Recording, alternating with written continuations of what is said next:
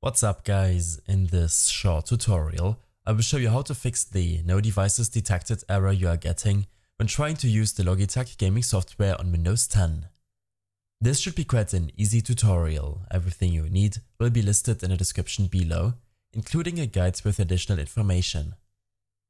First of all, make sure that the Logitech Gaming Software is not running on your system. Close the application and verify that the icon is not visible in your system tray. Right-click your taskbar to open up your task manager.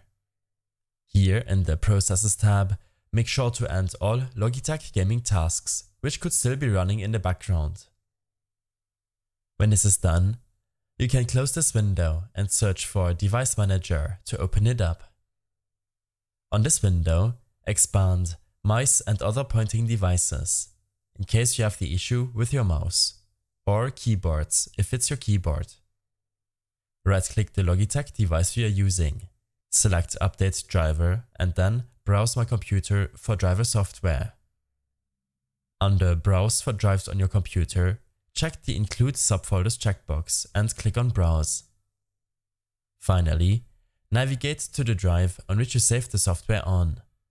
Program Files, Logitech Gaming Software, Drivers, LG Joy HID, and here select the WinUSB folder.